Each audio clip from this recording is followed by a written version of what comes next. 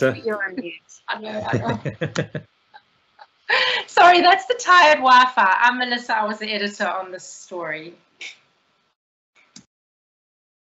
Okay, and I'm Karina, and I'm the writer of the story, An Unexpected Adventure, a wordless book, which I think the writer and wordless book in the same sentence is very perplexing to many people outside of this group, but it was such a fun adventure. So let's dive in.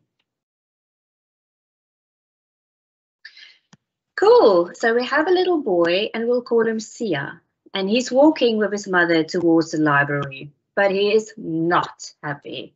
Look at his frowny face. He does not want to spend the entire afternoon in a boring library filled with books. You can turn. But once inside, Sia picks a book from a shelf and he opens it. And what does he see? Green foliage and leaves starting to grow off the pages. Sia is in awe. You can turn. And he is being transported into a prehistoric world. What? He sees a giant dinosaur. Sia is so scared. You can turn. And he just runs off the page as the dinosaur chases him. And he jumps into the ocean to get away. Under the water, he discovers all types of new things and is greeted by a friendly family of fish. He also sees a shark, but he starts to swim. Here, you can turn. Oh, sorry. Oh. There we go. And as they go deeper and deeper, it gets darker, and he sees all these beautiful shimmering starfish. He goes deeper to explore. You can turn. And would you know it, the starfish turned into twinkling stars. Sia is in space. He cannot believe his eyes. How did this happen? You can turn. We know what space is. But there's so much to see. So Sia falls from the sky and you can turn. Lands on a ginormous African fish eagle. He soars through the sky, but little Sia is starting to get a bit tired and he rubs his eyes. You can turn. Snuggles up and falls asleep on the back of the giant eagle. But suddenly, Sia feels somebody shaking his shoulder. He looks up and he sees the person he loves the most in the entire world, his mom. You can turn. And as they walk back home, Sia tells Mom everything about his exciting adventure in the library. The end. Yay. Wonderful. Thank you so much. Well done, Team One. Really, really amazing. Fantastic work. Incredible to think that 12 hours ago this book didn't exist. It's just mind-blowing. Great stuff. On to Team Two. Over to you. Is it me? Yeah.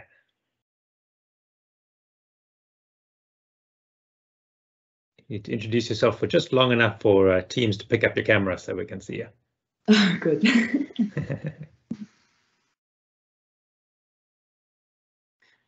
Did it work or no? Cool. Go for it, Ashlyn.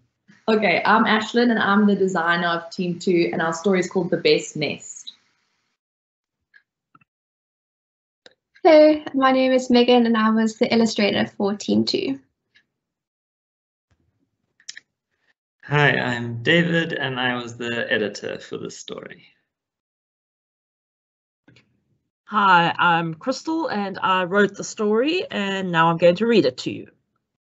So it's The Best Nest. Okay. Bluebird is bored. I'm tired of this nest, he says. We need a new home. Next. If you insist, says Brownbird. But I'm not moving unless the new nest is better than the one we have now. Oh yes, says Bluebird. It will be a great nest. I will find the best nest ever. Look at this lovely nest. It is soft and cozy, and we can each have our own bed. This is the best nest for us. But it isn't.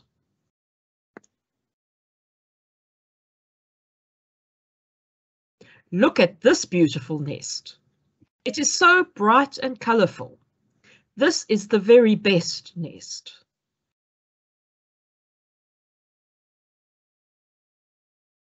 Next.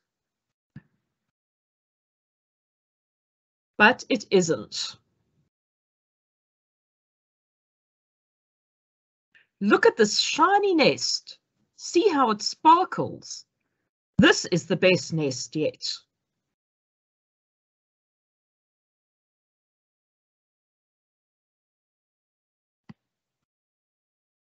Next.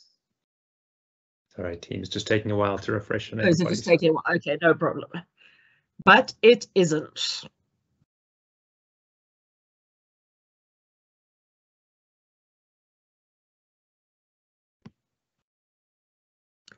Look at this large nest. It even has its own door. This is the best nest of all. But it isn't.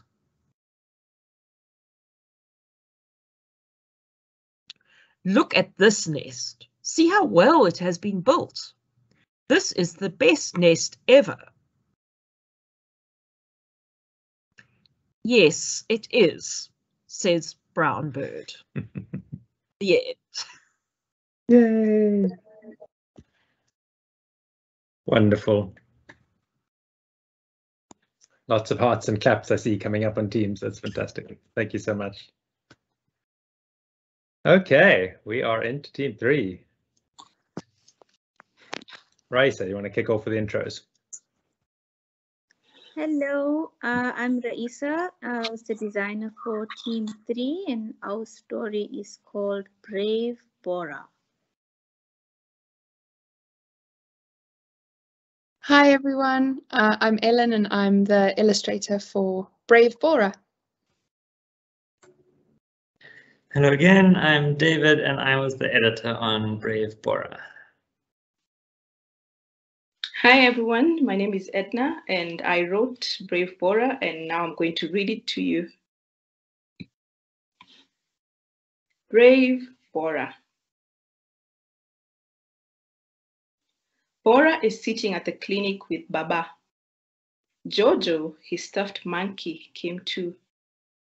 Jojo is sleeping in Bora's bag. I don't like needles, they hurt, says Bora. An injection helps make you healthy. It's okay to be scared, Bora. Baba will be right here with you. And Jojo too. Bora Baraka? A loud voice calls. Let's go, Bora, says Baba. It's your turn. Let's come back tomorrow, Baba, says Bora.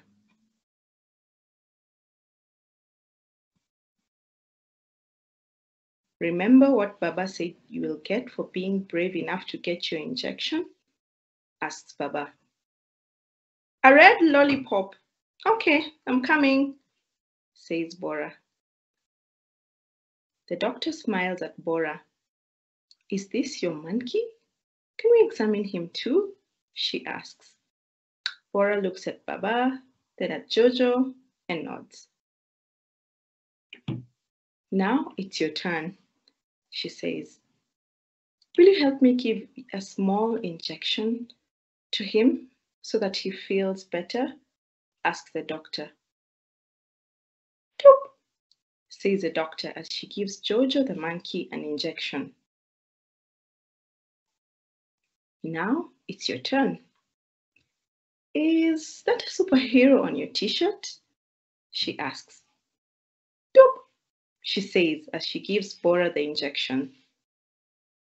Ouch! Shouts Bora.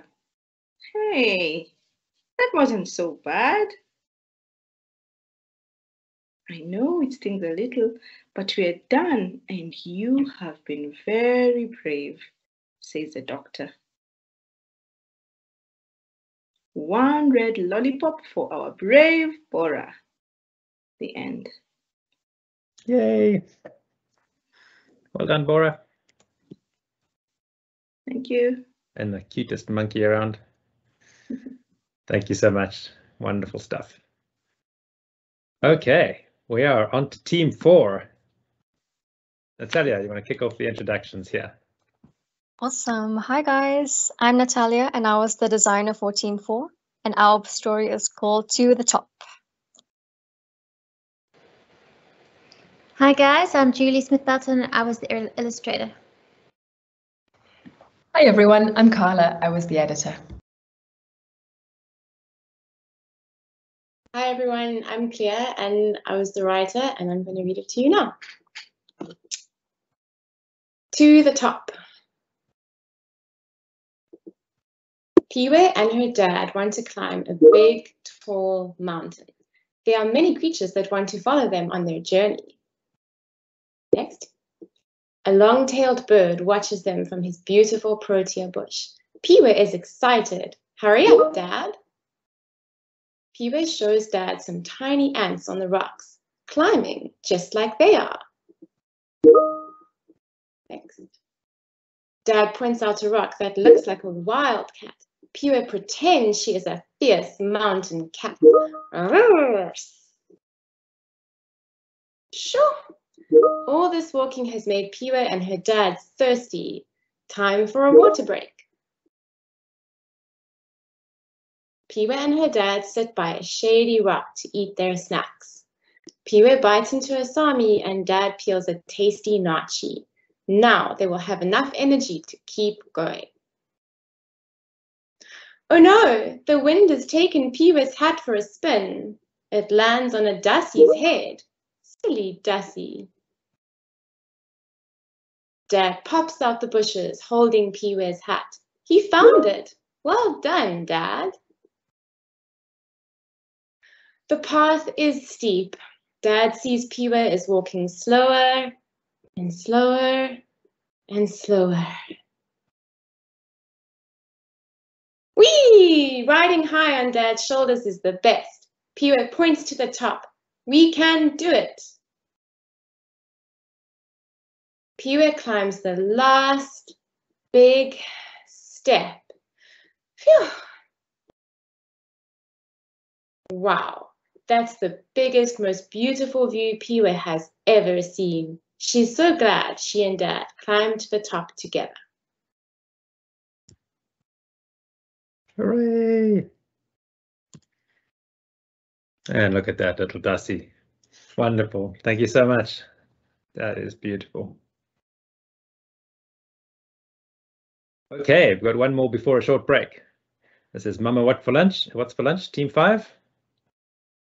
Mbali, do you want us to kick off the intros here?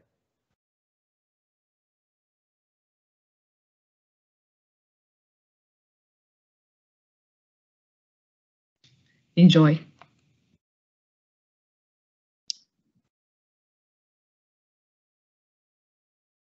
Just gave up on us.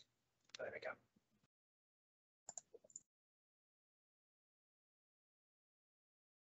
Sorry, everyone. I dropped off my Wi-Fi there for a moment. No, all good. I think, Mbali, you just need to put your mic on for a little bit longer because we missed you. We just heard enjoy. So you can introduce yourself again. Hi, I'm Bali. I was the designer for Team 5. Mama, what's for lunch? Enjoy. Hi everyone, I'm Heather. I was the illustrator for Mama, What's for Lunch?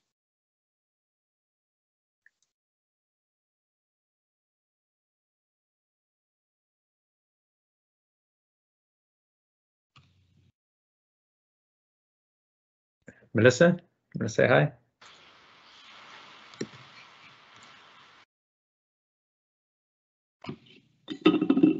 We can see you, Melissa. Everyone can see Melissa there. She's the editor on Mama What's for Lunch. Thanks, Melissa. Gotcha. Over to you, Sally. Okay, hi, I'm Sally and I'm the writer for Mama What's for Lunch. Let's go.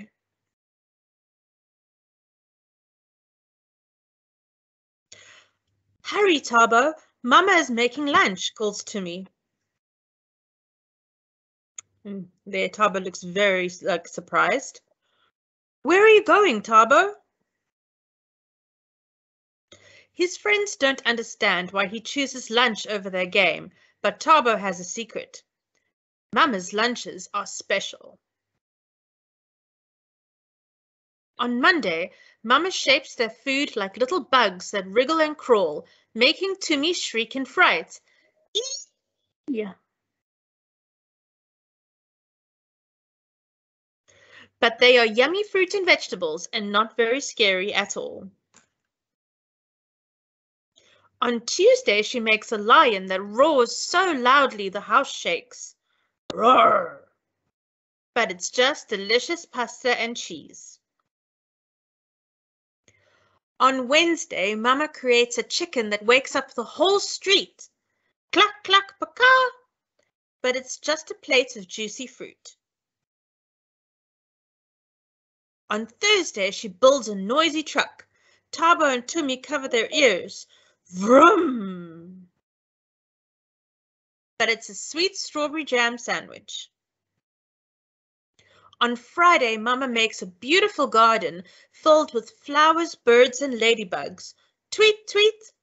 But it's healthy pup, beans, and a crunchy salad. Mama, what's for lunch? Asks Tumi. Yes, Mama, says Tabo. What are you making today? Tabo and Tumi can't wait another second. Their tummies are grumbling.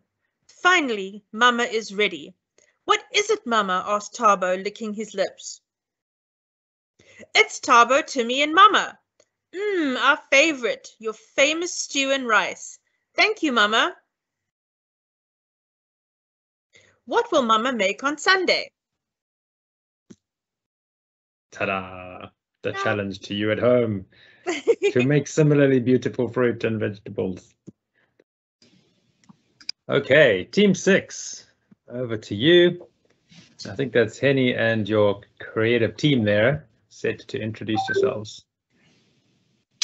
Hi, I think Nicole is on as well, but I'm Henny, and we were a team designing this book. I can't see the screen now. Can you see the book cover? Yes, we can. Oh, okay. I went blank there. Anyway, a very important tree is the title.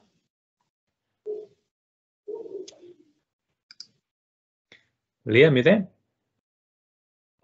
Oh, yes. Hey everybody. I'm Liam. I was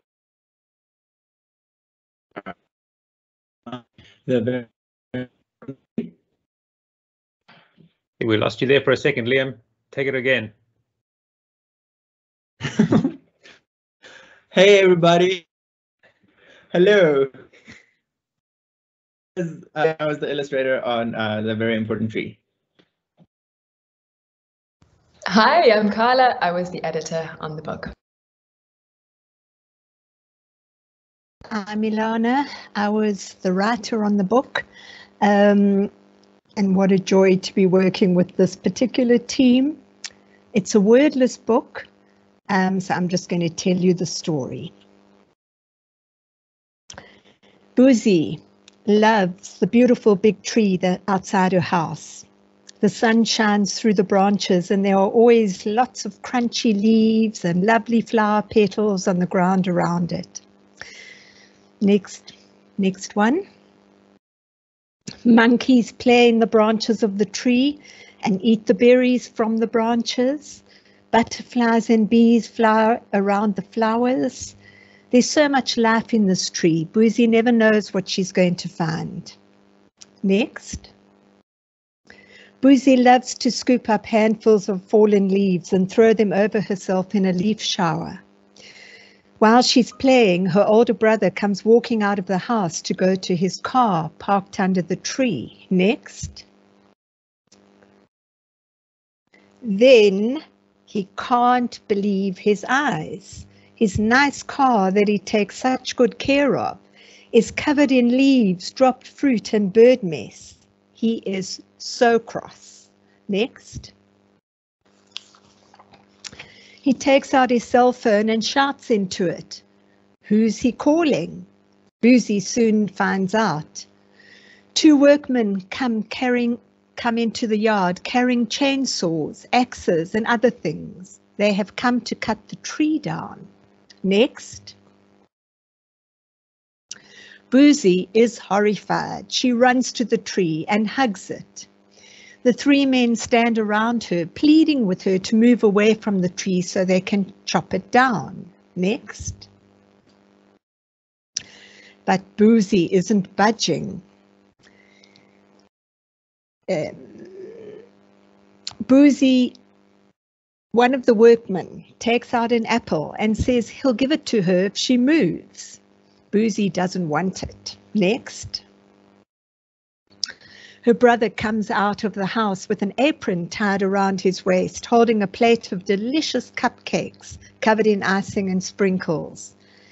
He offers it to Boozy, but she doesn't want it, even that. Next. Her brother tries again. This time he brings out a bicycle. Boozy really wants the bike, but she stays with her tree. Next. Boozy points up at the tree, showing the workmen the secret that's in it. Near the top of the tree is a big nest, and on the nest is a big bird feeding her two chicks. Next. Now everyone understands how important the tree is. Her brother has a bright idea. The workmen go away and they come back, this time carrying poles and roof sheeting. This is for the carport that they're going to put up for her brother. Next. Boozy and her friends, her new friends, sit on the ground underneath the tree, enjoying the picnic of cupcakes that her brother's baked. The car now has the carport, and her brother is standing under it with a bucket, polishing his car. Everybody is happy. Mother Bird is perched on the carport, and everyone is very happy with how things have turned out. Boozy is very glad that her favorite tree is still with them. The end. I love these young environmental activists. Fantastic. Thank you so much. Just delightful. Okay, Team Summertime Adventure.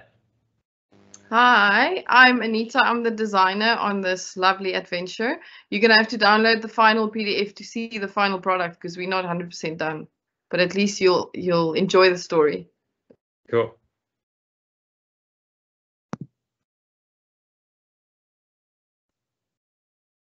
I'm Josie, and I was the illustrator for this book. I'm Carla. I was the editor.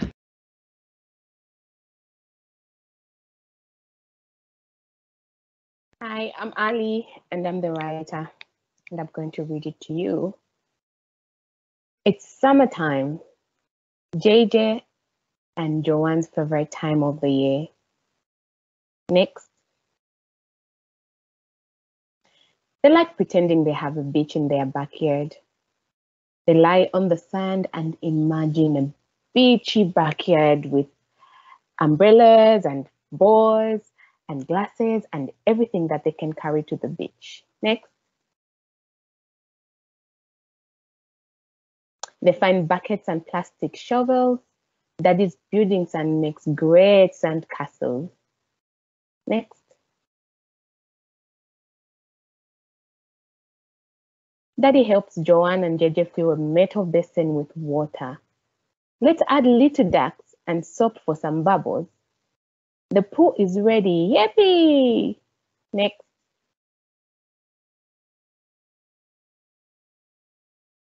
Joanne and JJ pretend to swim. Splash, splash, I can swim faster than you. Splash. Next. As the sun sets in, JJ imagines sleeping in a tent. Let's build a tent, Daddy, Joanne and JJ ask. Next. They run into the house while Daddy tells them exactly what to collect. We need a bed sheet, a torch, mattress, and a table. Can you find them in your room? Next. Now let's make the tent. Bed sheet over the table, mattress under them in our room. Next.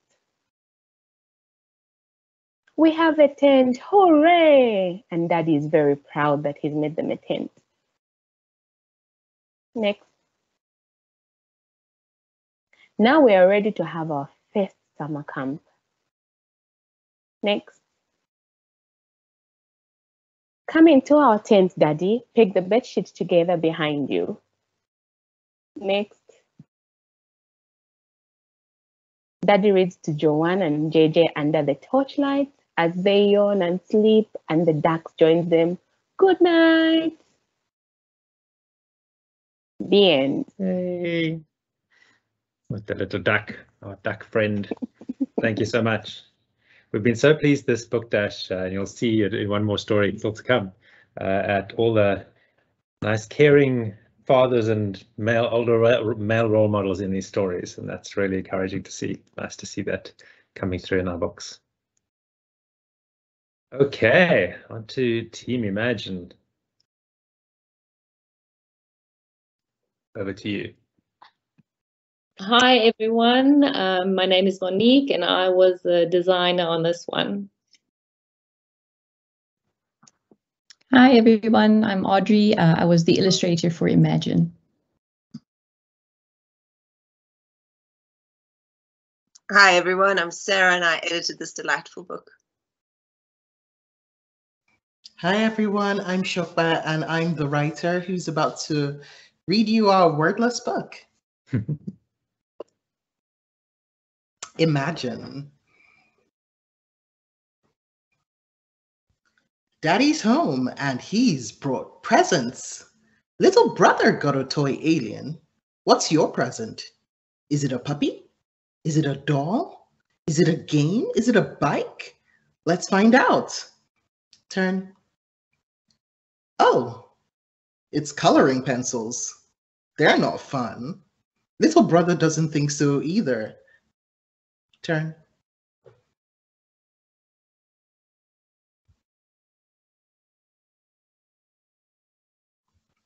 Sorry, team is catching up. Okay, there we go. But Daddy doesn't agree. He gives you a pencil, hugs you close, and says, "Look what you can do." He draws a door, an anywhere door. All you have to do is open it. You go down the stairs and get into a boat that's waiting just for you. Where do you want to go? This is your world. All you have to do is draw. Next page, please.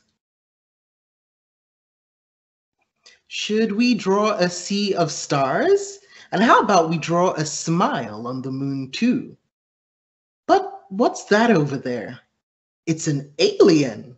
Did you draw that? Next page. I don't think so. Let's erase the alien and keep going. Where else can you go? What else can you do? Next page. How about walk across a tightrope over a pit of lava? Tiptoe, tiptoe, walk, walk, run, run. Next page.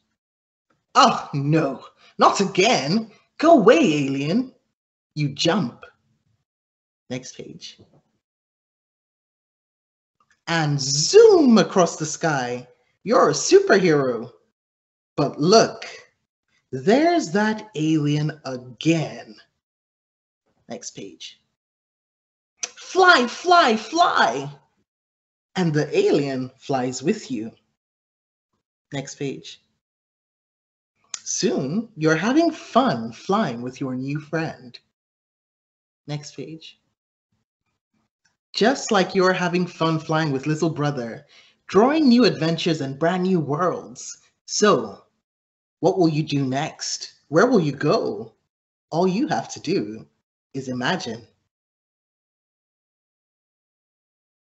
Yay. Super, thanks. That is a delightful alien. Okay. Fantastic, thanks. Oh, we got the back cover on this one. Nice. Stefania, you want to kick us Hello. off with the intros? Hello, Arthur. Sorry about the tech issue. No? Hello, everyone. I'm Stefania, and I was the designer on the book Shongololo. Hi, I'm Matthew, and I was the illustrator for Shongololo. And I'm Sarah, who was the editor.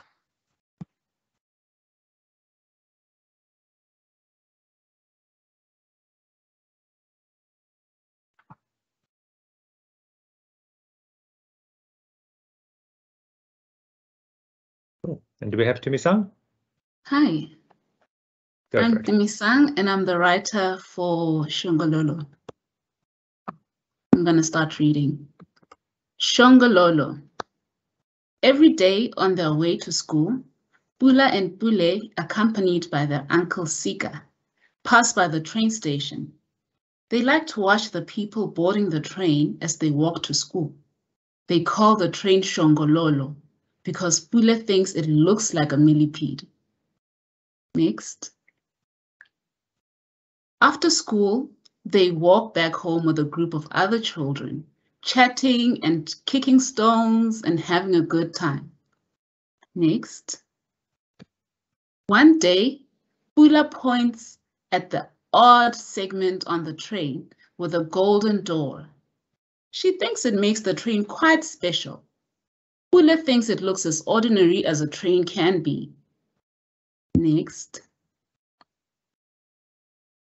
Bula daydreams about the Shongololo being a real millipede, moving underneath dry leaves with twigs.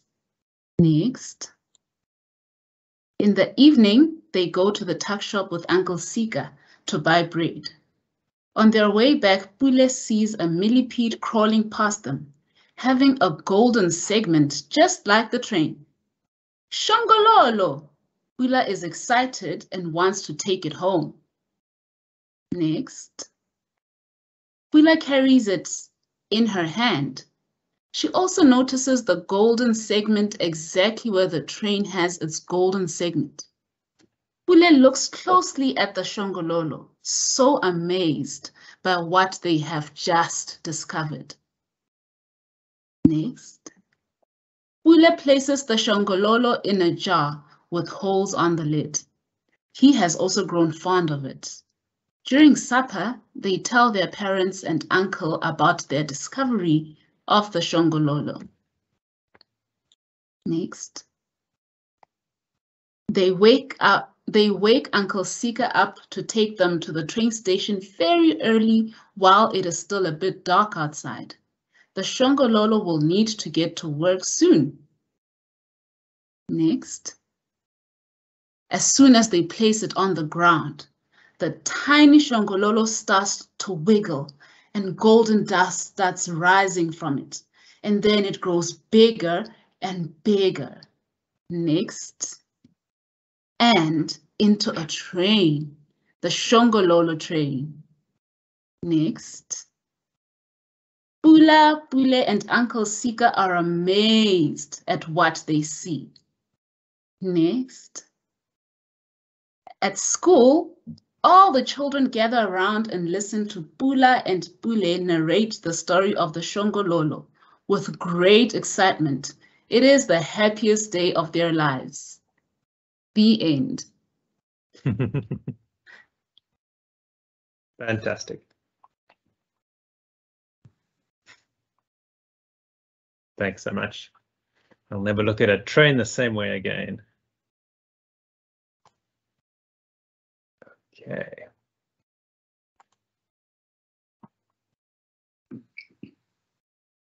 Right.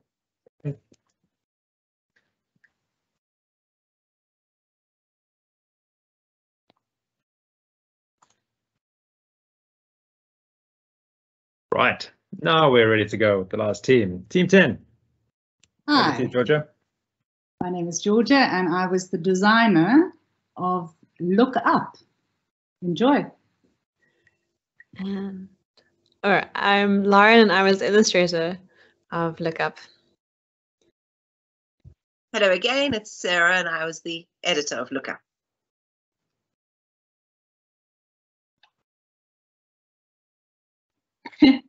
Hi everyone, I'm Jen and I'm the author of Look Up and I'm going to read it to you now. Look up. Wow, look up. What do you see? In the morning, small sparrows and big hardy-daws. In the daytime, a flutter of butterflies over flowers. A sugarbird with its long tail and a sunbird with its bright red collar. A yellow-billed kite soaring high in the sky. In the late afternoon, bees buzzing to their hive. As the sun sets, geese flying home. The twinkling lights of an aeroplane full of people. When it's nice and dark, an owl swooping over the field. Bats eating insects for their dinner. A shooting star. Even when we're dreaming, there's so much to see. The end. Like I've just had a bedtime story. That was amazing.